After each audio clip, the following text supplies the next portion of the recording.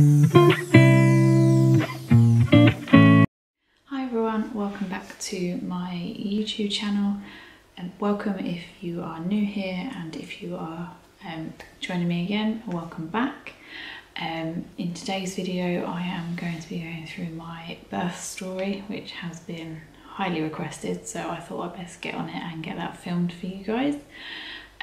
If you haven't already, please do subscribe to my channel. Just click the subscription button down below if you don't mind, and at the end of the video, if you liked it, please do give it a thumbs up, and also any comments, I will try and get those responded to. So if you want to leave anything down there, anything you want to see, anything like that, then please do leave that down below somewhere for me. So let's crack on with the birth story.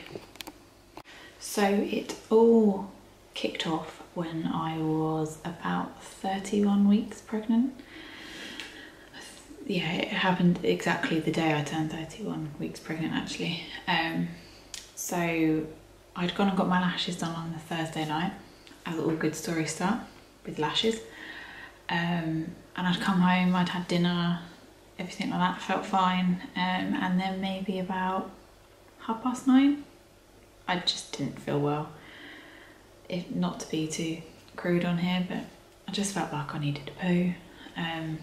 Just felt really uncomfortable, nothing was happening, so I just said to Adam, I said, I'm going to bed, I don't feel great, hopefully I'll feel better in the morning. So I went to bed about 10 o'clock, slept. Woke up at about 6 in the morning, I want to say. Still felt really uncomfortable, so came downstairs to not wake Adam up, and went into the toilet. And then I noticed that I had a very, very, very small bit of blood in my pants, but obviously anything like that you do have to go and get yourself checked. So I saw that, went upstairs, got Adam, and said, look, I need to call the hospital because there's blood in my pants, so I need to go and get checked out. So I rang I think it was the labour ward, because nothing else would be open at that time. And I explained everything, and she said, it's probably nothing, but just come in. And so I was like, okay. I think I got there about 7 in the morning, maybe. They took me in. I had to wait in the waiting room first, and then they took me in. They hooked me up to the CTG monitor, and he was fine, he was moving around. By this point I was in a bit of pain, but not like pain. So I had to wait for the doctor to come on duty as well, so they don't tend to come on at our hospital until around 8 AM I think. I think they work 8 till 8, but don't quote me on that. So I had to wait for a doctor to come in anyway, so they kept me hooked up to a monitor, and I think they noticed that my blood pressure was a little bit high, so I did get some blood pressure medication, which I threw up pretty quickly, but anyway.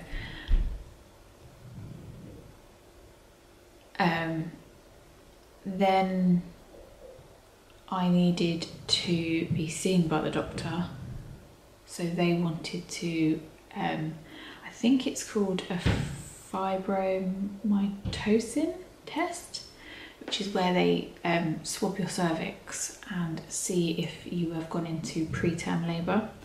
Now, because I was bleeding, that can give you a false positive.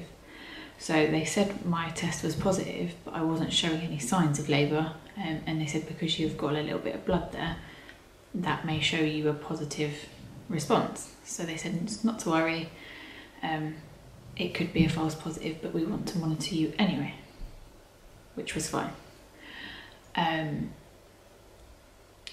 So then I think after they'd done that, they scanned me and they saw that he was breech.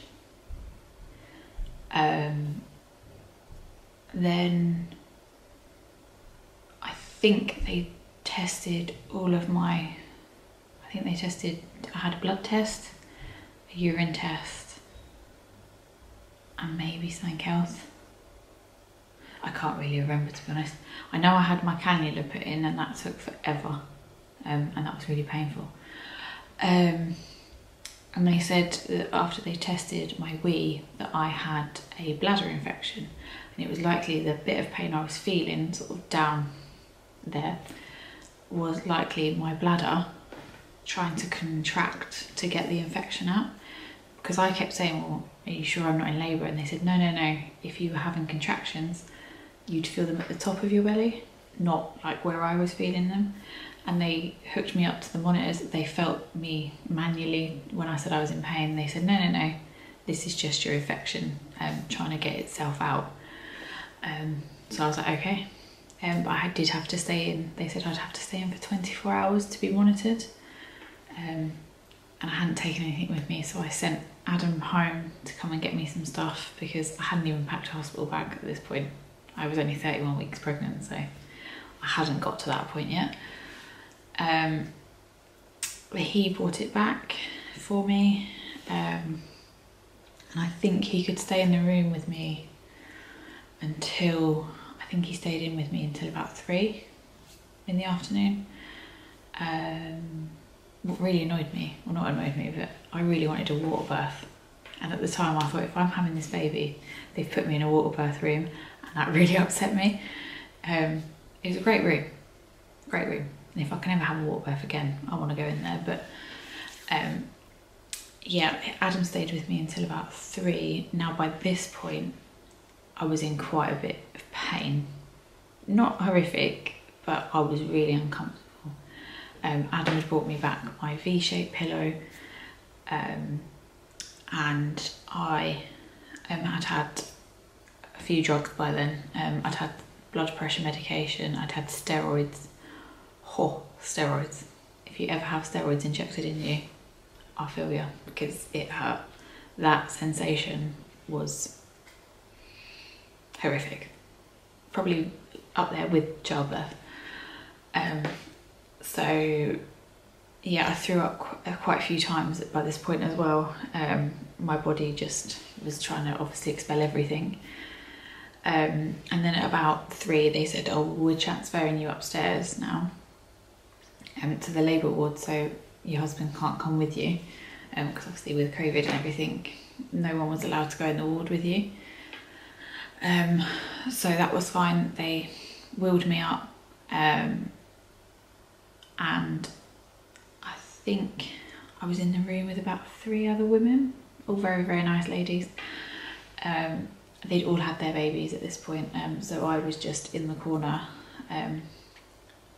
I'd had some medication by this point, so I felt all right again. I was walking around, I was chatting to these ladies, I was watching YouTube, I was watching Lydia or Millen on my phone. I'd had dinner, like, in theory, I was living my best hospital life. Felt fine, was getting a bit tired because obviously I'd been awake since 6. So I think around 10ish, I said, like, I'm gonna try and go to sleep now. Like, obviously on a labour ward, really hard. But yeah, I tried to go to sleep. I got a little bit of sleep, but at 2 in the morning, I was just throwing up everywhere. Literally, I could not stop. Like, I would throw up into one bowl, call the nurse, she'd take it away, and by the time she'd come back, I needed another one. And I just couldn't stop being sick.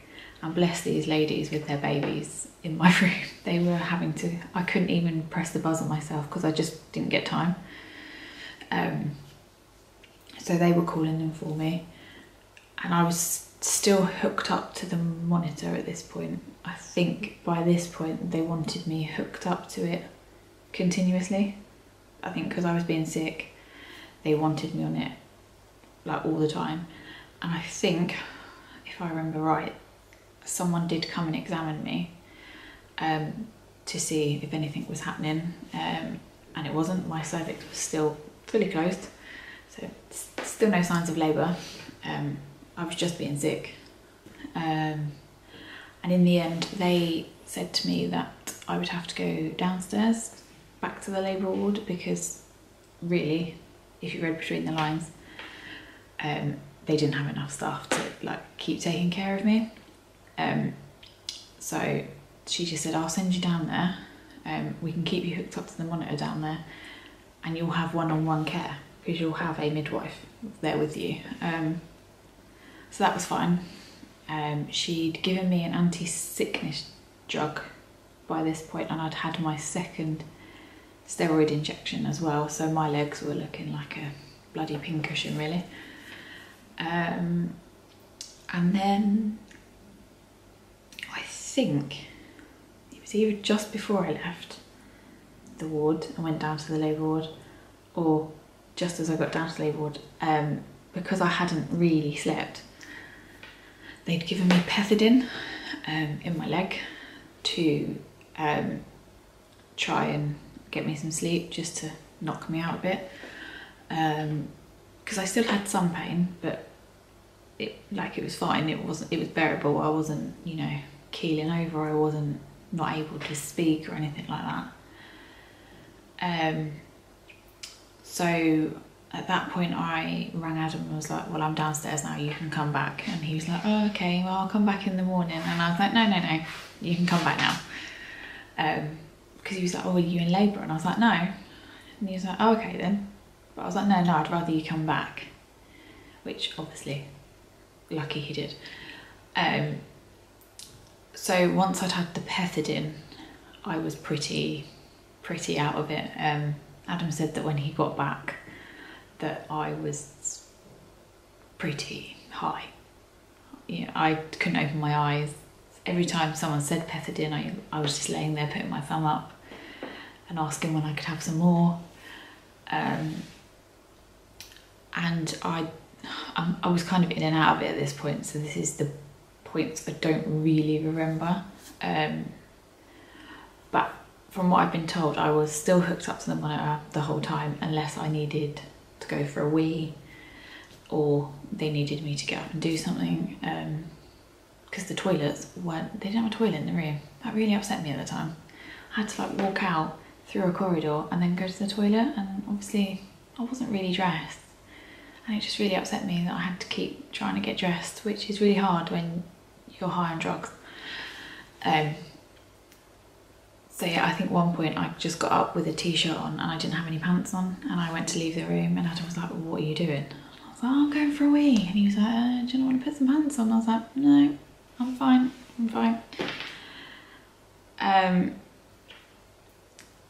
So yeah, I was pretty in and out of it at that point. And then maybe 6 in the morning ish, they tested my wee again to find any infection markers, which were still there. So I had more antibiotics, and then by this point I'd had quite a few bits put into my cannula. I think I'd had another anti-sickness drip, a drip to get some fluid in me because I was getting quite dehydrated because obviously I'd been sick so much. And then I think I had paracetamol, maybe. So I had 3 drips going through. I was still being sick, so even when I was high on pethidine, I was still trying to be sick. Sometimes nothing was happening. Still hooked up to the monitor. Still trying to get some sleep. Adam was sort of resting his head on the bed next to me. Yeah, nothing really happened then until, I want to say, around, well, about 8, the shift changed. So we were talking to the nurses, Adam more than me, because I was absolutely knackered by this point and my pethidine had started wearing off. So I was like, oh, can I have some more? Because I'm knackered, I really need to sleep. And they said, oh, no, you're going home like at some point today, so we can't give it to you because then you can't go home. So I was like, oh, okay. Because they were still at this point saying, you've got an infection. So I was like, okay. And then I think my actual midwife came on duty at 8 o'clock.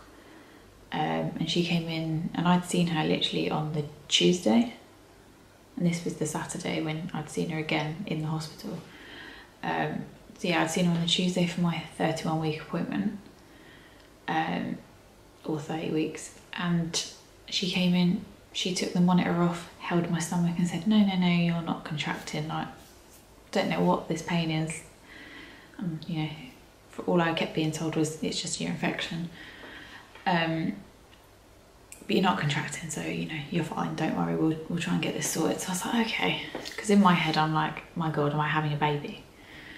And all they kept telling me as well was he was breech, so I was going to be a C-section, and I was like, oh great, you know, I'm not going to be able to, you know, move for 6 weeks, and you know, he's going to be up in neonatal, and if I've had a C-section I can't just get up and go. You know, I've got to rest as well, and you know, I'm not saying it's better naturally because you are still in pain, but it's a lot easier to go and see them. So I was sort of mentally preparing for that, and they were like, no, you're fine, we'll get you some antibiotics and we'll try and get you home. And I was like, oh, okay. And then about 7:30 something just changed. The pain was horrific. Like I couldn't talk, I couldn't breathe. I was sat up on the bed and I was like crawling up the bed like, oh my God, what's going on? Adam was then timing them, and they were coming quite frequently at this point. And I think after a few times he said, oh, I think we'll call the nurse in a bit, but let's see what's going on. And then at 9 o'clock, literally dead on 9 o'clock, because the clock's right in front of me, yeah, the heavens opened, so to speak. Like, it gushed. You just heard this pop, and then you could just hear like my waters going everywhere. So Adam just sort of looked at me and was like, I'm going to press the buzzer now, don't panic, you know, it's going to be okay. And he'd also looked under the sheet as well, because I had a sheet over me, and I just sort of saw him like peek under, and he pressed the buzzer, and I was like, oh God, what's happening? I think I knew, but I didn't know, if that makes sense. I didn't really want to accept it. So then a midwife came in. I think her name was Lucy, maybe, or Lisa. Really nice. She was amazing. And I just said, like, something's just happened, we don't know what's happened. And I think I kept saying, you need to get me to theatre because like, he's a C-section, I can't have him this way. And she was like, no, calm down, like, we'll have a look. And I just remember her like lifting my leg up and the sheet up and just going, right, okay. And they called the doctor in, or a consultant in, and he got one of those speculum things, I think they're called, you know, when you have a smear test. And he was like, oh, I need to examine you. Now obviously I could feel everything down there, and I was thinking, mate, if you think you're getting that in, like, you're a miracle worker, because that baby's down there, like, it ain't happening. And he just kept saying to me, stop pushing. I'm like, I ain't pushing, like, he's there, but I'm not doing this, like, nothing. I was trying not to push, like, I was like trying to clench, I was doing everything, but I wasn't actively pushing, he was just coming.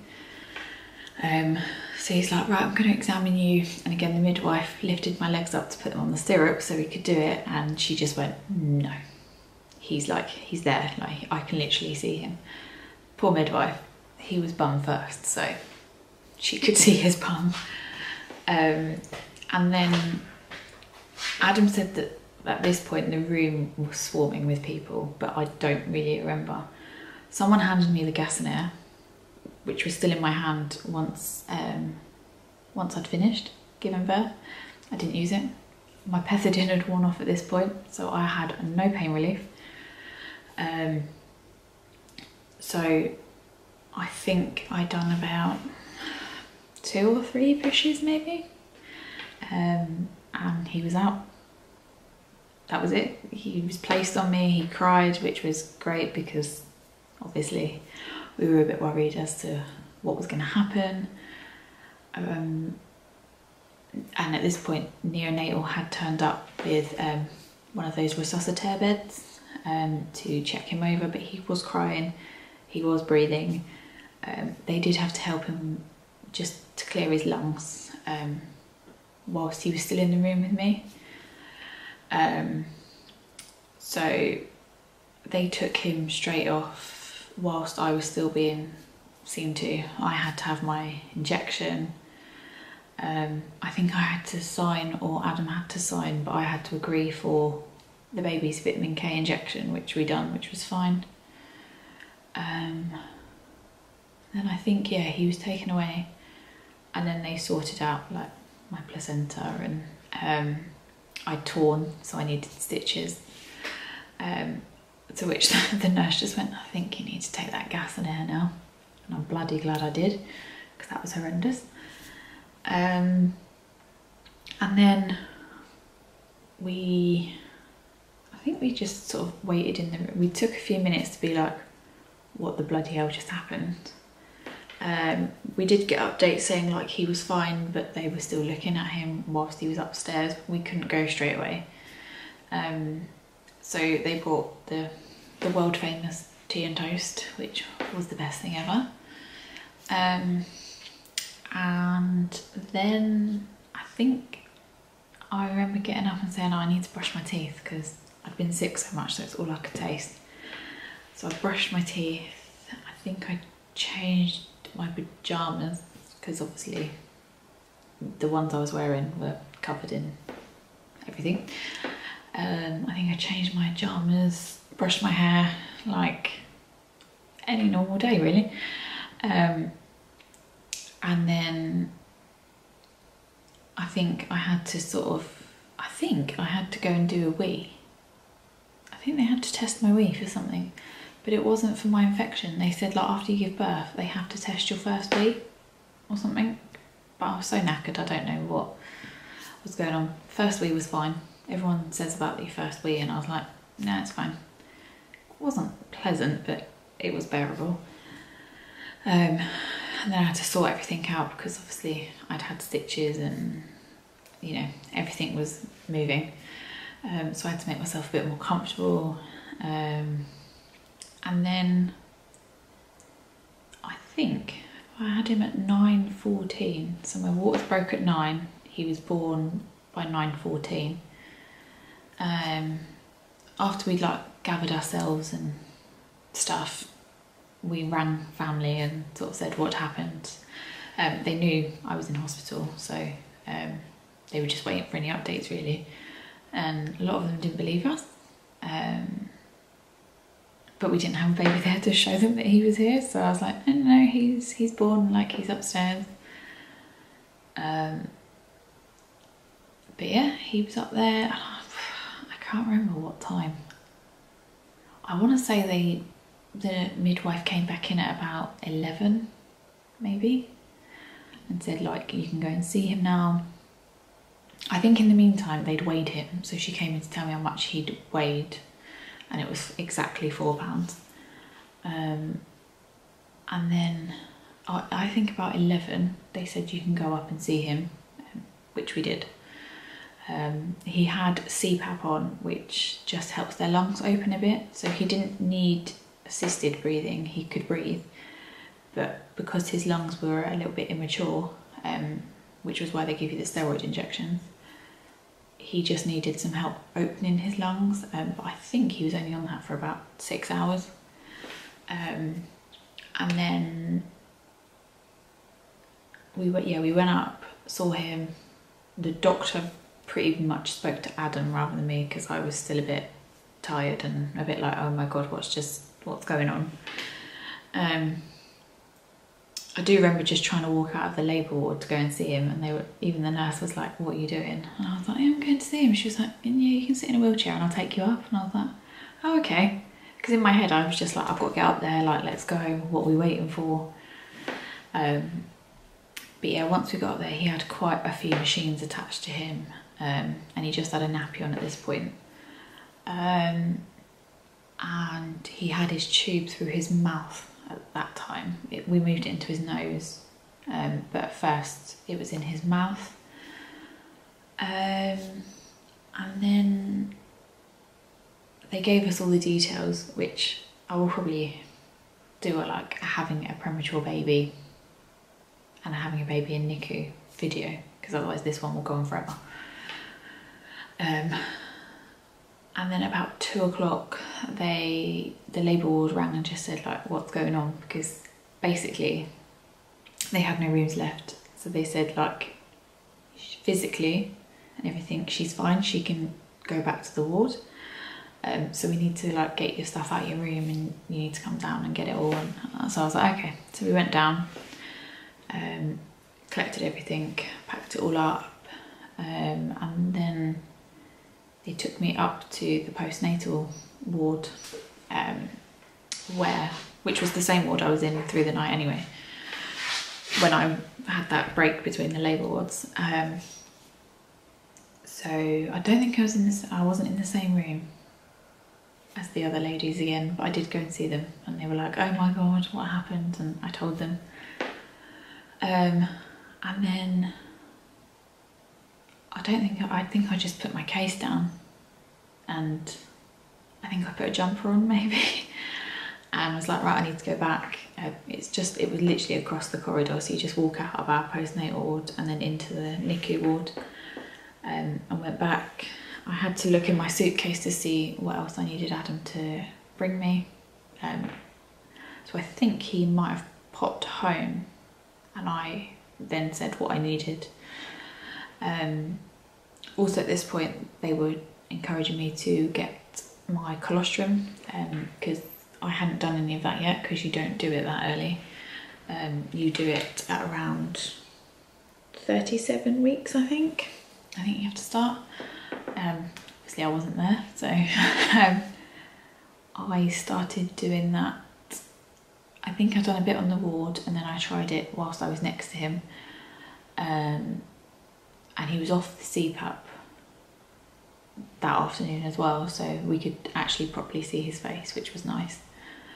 And then Adam came back with my stuff that I needed. And because they'd only told me I was staying for one night, so I only had enough literally for one night. So he brought all my stuff back in, and then I think we stayed with him maybe until about 8, half 8 at night. We got to hold him that night as well, which was terrifying but amazing. We hadn't named him by this point either. So I held him first and then Adam held him, and then he went back into his incubator and we were still going through the name list whilst looking at him. We got it down to 3 names and then we said, right, we'll come back again tomorrow and see what he looks like. I already knew what I think I wanted him to be called, but I didn't want to say anything. Yeah, and then I went back to the labour ward, or the postnatal ward, tried to get some sleep, but in a ward full of babies, that's really hard and also quite sad when you don't have your own with you. So I stayed there the night. I woke up at 6 to do more colostrum. I've done quite a few in between, but yeah, I had to do that because they were putting it in with his feed. And then I went back over to see him on the Sunday morning, and then I think that was the evening. That evening I think we picked his name, or that day we picked his name. And I think around lunchtime I went back to have some lunch, because you could, if you were on neonatal, even once I was discharged, if you have a baby on neonatal, you can go into the ward and have some food, which is really helpful. So you don't have to take your own every day or buy your own, everything like that. So that was really good. So I went and had a roast dinner, which was lovely. considering it was hospital food. It was actually quite nice. And then I think at around 2, someone finally came to see me and I was discharged, to which I was asked why wasn't I staying because my baby was in neonatal. But you know, I was wasting a bed. I was literally waking up at 6 in the morning, going to his bedside and coming back at 8 o'clock at night. So someone else could have had that bed, and I just thought it was a bit of a waste, to be honest. And I only live, like, I live so close to the hospital anyway.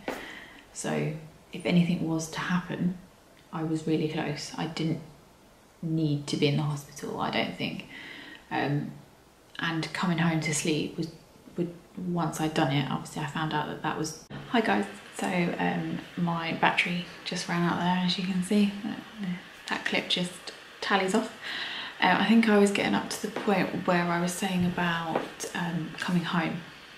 So once I'd come home and I was sleeping at home and getting a rest overnight, that done the world of good for me. I was able to, you know, pump for him, because when I came home I started breast pumping for his milk, because they said that using my breast milk would be better than any sort of formula, just because of how immature his system was, which was fine. So I started doing that, and then I'd go back in at around 9:30 every day, because I think the consultants done their rounds at 10, so I was always there for that, and I would leave at 8, 8:30 at night, so I was there all day. So yeah, I got discharged. I discharged myself, and at this point they said, oh, I'll go and check if you need to go home with any antibiotics, because it says you've got an infection. And I was like, yeah, I do need to, because I'd been told that after I gave birth. They said you will need a course of antibiotics to get rid of the infection, and they'd also given him a round of antibiotics in case I'd passed any infection on to him. So I think they had to go and get a more like senior midwife to prescribe it, to which that midwife said, oh, I don't know why you don't have an infection. And I said, well, I do, because that's all I've been told for the last 24 hours. She's like, no, don't worry, you can just go, like, we don't need to prescribe you anything. And now at the time I was just hell-bent on going to see my son, so I just sort of let it go. So I came home, I had a bath quickly. Once I got discharged at 2, Adam came and got me. He met me from neonatal. We came home, I had a bath, washed like my hair.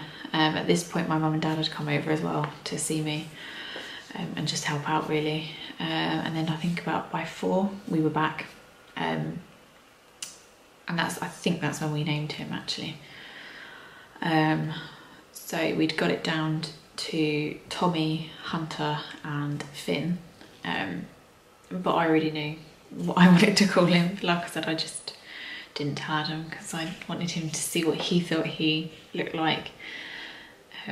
So yeah, obviously, as you know from my Instagram, his name is Tommy.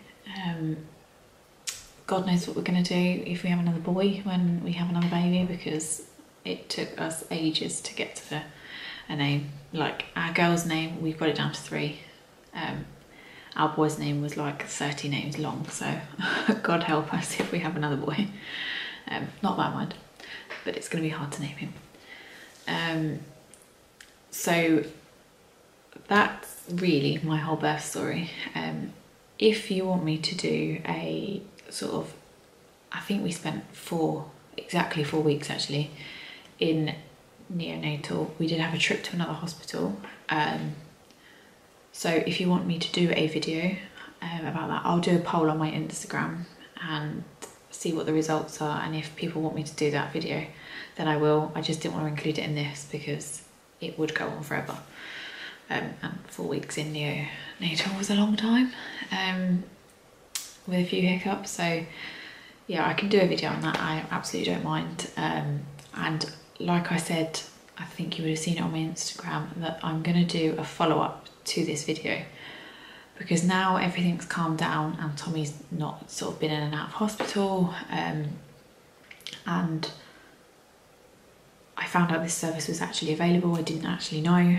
I'm doing, like, I think they call it a listening service, or like a birth review, where they find all your notes and you can talk through your birth, and you can also talk through future things that you want to talk about. So like I will want to do that, because I don't actually know why he came early. At the time, I was always told my infection caused my uterus to be irritated, and that's why he came. And then, but when I was discharged, I was told I never had an infection, so it was all a bit confusing. But obviously Tommy was my priority for the last 7 months, so that's why I've only just got around to doing it. So I will be doing a sort of birth update, or birth review update maybe video, once I've had that appointment, because I thought if I'd done it all in one go, I'd be sort of chopping and changing from what I was told happened and what I think happened at the time to then what I was being told in the review, and it'd just be too backwards and forwards. So I will do a separate video as to what I'm then told in that, if it's appropriate to share. Obviously I don't know what they're going to tell me and everything like that, so we'll see what happens there. I am going to be asking questions about my future children, like what's the plan, how will I be monitored, things like that. So obviously I hope that will help any of you guys out that may be going through it. But yeah, that's my birth story in a nutshell. I hope you enjoyed it. I hope if you guys have maybe been through something similar, or are being told that you might be going through something similar, this gives you a little bit of comfort, and maybe obviously if I do the neonatal journey with you, then that will hopefully bring you some comfort as well. But yeah, I couldn't get away with not doing it any longer, because on my Instagram it was always like, can you film your birth story, can you film your birth story? So here it is. I will try and get it uploaded as soon as possible for you guys.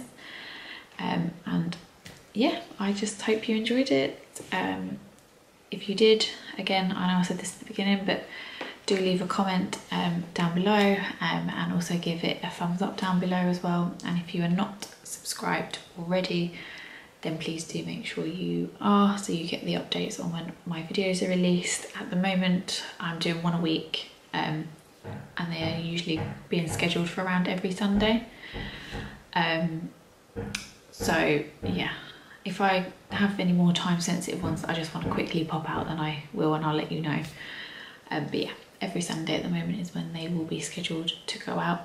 And yeah, so I hope you enjoyed it, and I hope to see you in my next video, which I'm going to go and record now. So have a good day.